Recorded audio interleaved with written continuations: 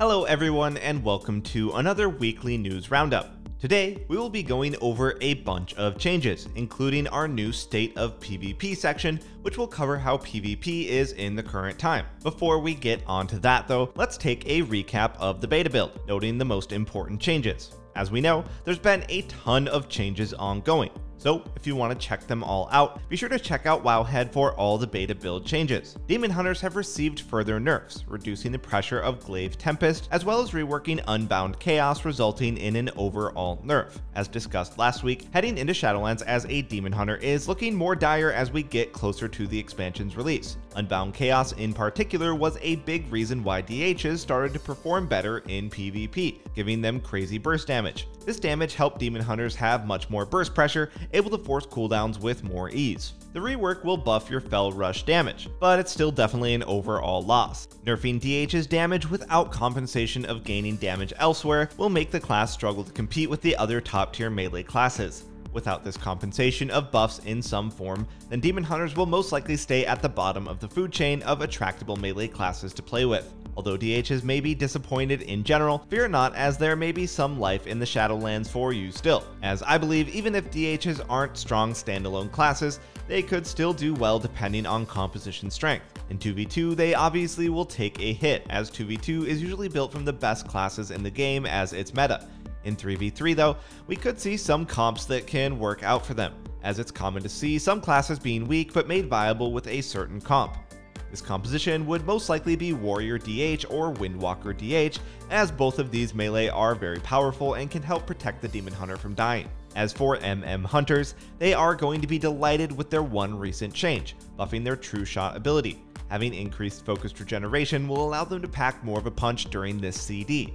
Even though this is only one change, it's quite a big one, as hunters rely on these CDs, being one of the most aggressive classes in the game. Having your offensive cooldown deal more pressure will make it easier to force defensive cooldowns, or make the enemy team have to play more defensively in general to survive the pressure of True Shot. That being said, usually with ranged offensive CDs that require a cast time, this will usually be prone to line of sight, which could be frustrating against aware players. Netting big defensive CDs or landing kills from using True Shot will be made easier though, and this is probably the best usage for the spell. Frost Mages also have a few changes, having their Slick Ice slightly buffed. However, their Ice Bite conduit has been significantly nerfed.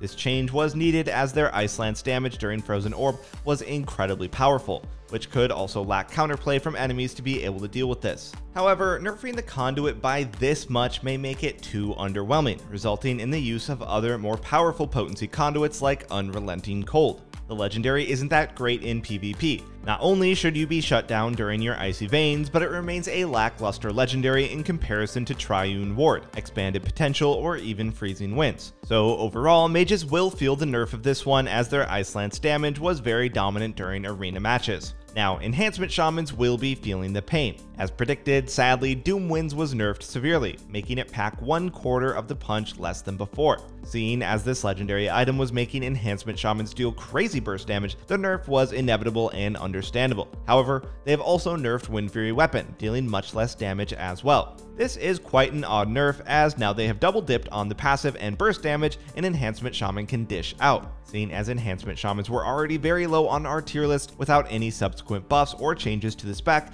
we will most likely see them performing as the worst melee spec in the game. Alright, moving on to another important matter for the near future is the Shadowlands PvP gear you obtain from Battlegrounds. Stoops does an excellent job covering this. Honor gear that's created requires an absurd amount of Battlegrounds farming in order to get the 197 item level gear pieces. In comparison to Mythic Plus gearing, Honor gear farming is going to be much more time consuming as well as less rewarding. Mythic Plus gear can achieve getting that gear instantly at the end of a Mythic 6 dungeon run, which will be easy for most active players to achieve.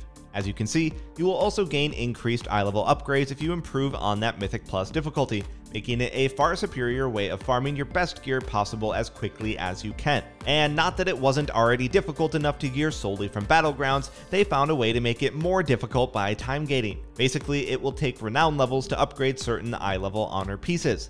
This makes it unquestionably the worst way to gear a character at the start of the expansion. This is a hot discussion, as in MoP, WoD, then Legion, PvE gear wasn't needed at all in order to play PvP. Ever since BFA, this has changed, with Blizzard going backwards on this, forcing PvP players to PvE in order to have good enough gear required to do high-rated arenas or rated BGs. As such, usually at the start of every major patch with an increased eye level of gearing, players typically spam high-level Mythic Plus dungeons in order to get the best gear possible in an efficient way. Well, this trend will continue, seeing as Mythic Plus gear is more valuable and will still be easier to obtain. As a PvP player, I personally feel quite neglected that doing PvP isn't going to help me gear for PvP. Mythic Plus farming won't be an issue for myself, but for other players, it can feel quite tedious to have to farm PvE gear in order to PvP. My question to you guys is, do you like doing PvE content to gear for PvP? If not, what alternative would you have to eliminate this? Feel free to leave your comments about this down below. And while we're on the topic of gearing in Shadowlands, Blizzard have recently added many bind on equip epics in the Shadowlands build.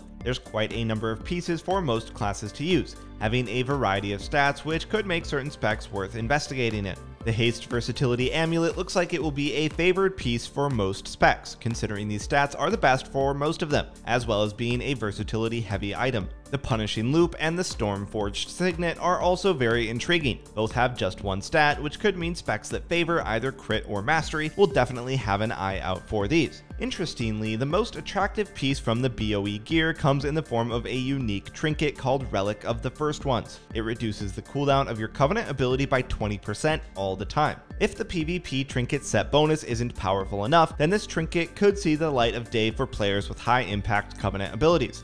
However, considering the new buff to the PvP trinket set bonus last week, this may not be the case as we head on into Shadowlands. Now, let's discuss the state of PvP. This section will specifically talk about real-time PvP events, which in this case will be focused on pre-patch non-rated arenas. The pre-patch has been out for some time now, giving players a chance to figure out the best classes and compositions in arena. As such, certain specs and comps have had more of an impact than what was expected. So here we will talk about the main things the pre-patch has brought with some of the specs. As predicted, Demon Hunters have definitely fallen from being one of the best 2s classes to being a fairly decent one. Although they are not a top tier melee in the 2v2 bracket, they can still perform well when paired with a strong healer. Their main strength still comes from the Unbound Chaos Burst paired with a Drestigath Trinket, which can easily take down someone rapidly. Burst damage is incredibly high in the pre-patch, so it's no surprise that this combination is working well. However, with the loss of Blade Stance dodge, they have become much more susceptible to melee pressure. With the burst damage other melees have, you may find yourself struggling to survive as a DH from time to time, compared to previous seasons where you were virtually invincible. If you're an arms warrior, then you'll be loving this patch, going from one of the weaker classes to being a top tier class in the pre-patch. While this was predictable, with the incredible addition of a powerful toolkit, one thing that wasn't predicted was the power of Crushing Assault. These traits in the pre-patch are incredibly overpowered, allowing you to easily global your enemies, dealing absurd damage with normal hits, and if it crits, well, you could easily take more than half your opponent's HP if you have other CDs running. Of course, Crushing Assault shouldn't be doing as much damage as it is right now, being able to chunk half or more of your opponent's health just because you got a random proc of absurd damage. Don't get me wrong, it's a nice guilty pleasure to have. Dealing incredibly powerful burst damage, which can win you early games, could feel like fun, especially after a season of less fun. It also feels underwhelming knowing that you won due to a slam proc rather than outplaying your opponent. More important, keep in mind the other side of that coin, which is playing into warriors. At any moment, the enemy warrior could get a Crushing Assault proc, which can easily force their biggest defensive CDs or outright kill them. This obviously just isn't fair, plain and simple. The toolkit and random unhealable pressure from arms is making it very powerful right now, able to slay in the 2v2 bracket once again. I'm glad to see most of the toolkit come into action for arms warriors in the pre-patch, as it's making arms a much more enjoyable spec to play. Elemental Shamans are another spec that's risen from being fairly average to being a top tier spec. Their passive and burst damage is difficult for any healer to deal with. Added with their passive tankiness and shaman utility, they have become top tier. The main reason for this is due to Lava Burst hitting much harder now. This is probably due to both Azerite traits and the fact that crit damage has increased in PvP scenarios. It also means they don't have to rely on Lasso and Earth Shocks to net them kills. This makes their way of landing kills or gaining pressure unpredictable, which can easily lead to forcing defensive CDs from panic. Then, later you can finish them off with the same damage or simply using your offensive CDs. Speaking of which, Stormkeeper is dealing even higher burst damage during the pre-patch as well, which will usually always lead to forcing big defensive CDs or landing kills as well. Due to all these reasons, there's no surprise why Elemental Shamans are doing very well in the pre-patch. Moving on to Paladins, this is probably the best class in the game at the moment when it comes to 2v2 performance, seeing all three specs being viable at high ratings. One of the biggest reasons for Ret and Prot Paladins being potent is due to Word of Glory. It deals an absurd amount of burst healing that can easily keep any friendly target afloat, especially for Prot Paladins who are nearly impossible to kill at the moment. Holy Paladins and Prot Paladins also do quite a bit of damage, making it difficult to deal with when paired with a heavy hitter DPS spec. As for Ret Paladins, well, their damage is even more significant, being able to deal immense damage with Execution Sentence and Avenging Wrath. If the enemy doesn't react or have appropriate defensive CDs, you can easily wipe them out, instantly slaying them all. The main disadvantage of Ret Paladin versus Prot Paladin though is that the Ret Paladin is an easier target to kill, making Prot Paladin much more noob friendly in that regard. Beyond that, Holy Paladins do struggle to heal outside of their CDs. Without the corruption, inevitable truth, there will be times where the Holy Paladin won't be able to keep you up through the high damage of the pre-patch. Surprisingly though, Prot Paladins are actually even stronger healers in this regard. Their healing throughput with Word of Glory is nothing short of ridiculous, and with their added utility of defensive CDs and offensive gameplay, there's no surprise that they are performing at a high level right now. This results in quite a few mixed feelings. Some players will be happy that Paladins can play any spec they want in 2s and do well with them. However, most players are frustrated when dealing with immense hybrid off-healing, most commonly with Prot Paladins. Moving on to Priests, the difference in Shadow Priests from last season to pre-patch is truly night and day. Shadow Priests have gone from one of the weakest classes to being one of the strongest. Their ability to create solo pressure through their CC and burst damage can make them carry arena games by themselves.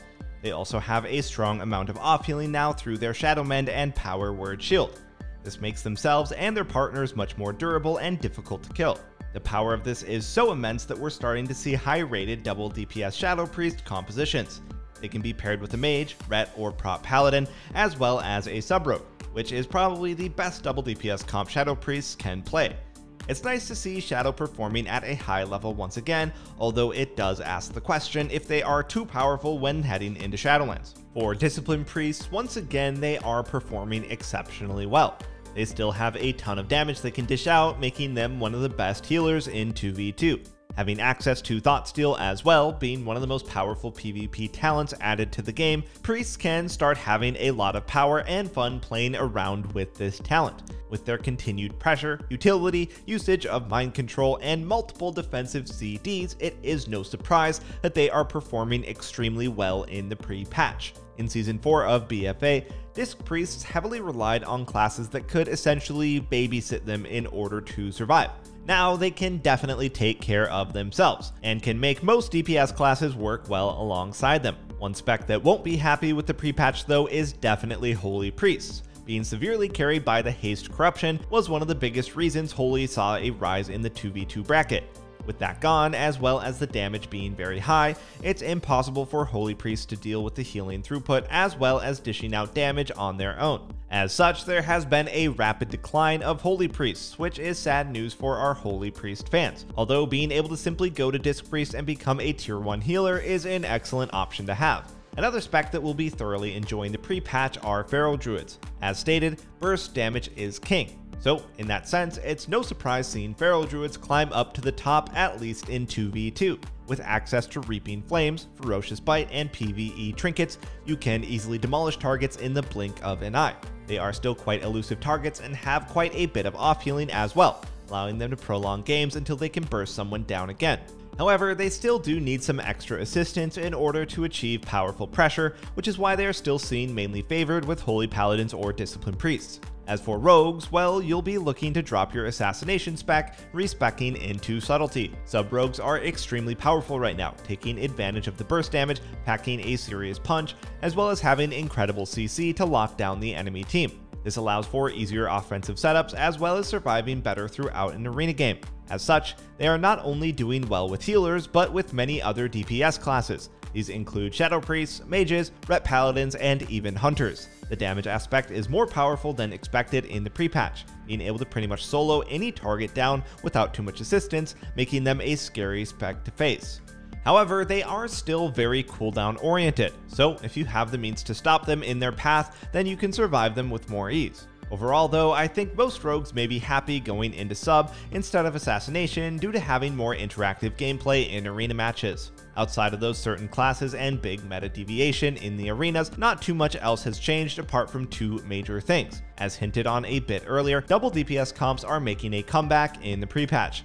Albeit this is mainly due to sub-rogue, Shadow Priests, and Ret Paladin compositions, but that's still far more double DPS comps to see than we've had in a long time. Notice I didn't count prop paladins in this discussion. Well, let's face it, that's because this abomination of a spec is pretty much a healer. Fair enough if you enjoy playing prop paladins and want to succeed with it. It's nice that you have another variation of a spec, but it is pretty much a healer rather than a double DPS variant. Beyond that, as we know, most essences, azerite traits, and trinkets have been slightly buffed in the pre-patch in terms of just doing more damage in general. However, for some reason, the Crucible of Flame Minor Ancient Flame is doing an absurd amount of damage, making this essence a staple minor choice for every class. So, in this week's State of PvP section, all of this has boiled down to my question for all of you. Have you been enjoying pre-patch arenas? Let us know if so and why in the comments down below. Last but not least, we have again more classic PTR testing. That's right, it's more naxx testing, but being the last two bosses of this nostalgic raid being Zephyron and Kel'Thuzad. These tests are being done, like many things in PTR, to see if there's any issues or bugs with these encounters. Both of these fights are highly anticipated, especially Kel'Thuzad being the endgame boss on the classic servers. As we know, this raid will be coming out very soon, coming close behind the release of the Shadowlands expansion. Anyway, that covers this week's news roundup. We hope you all enjoyed this video and feel free to ask any questions or comments down below. Thanks for watching, and we'll see you next time.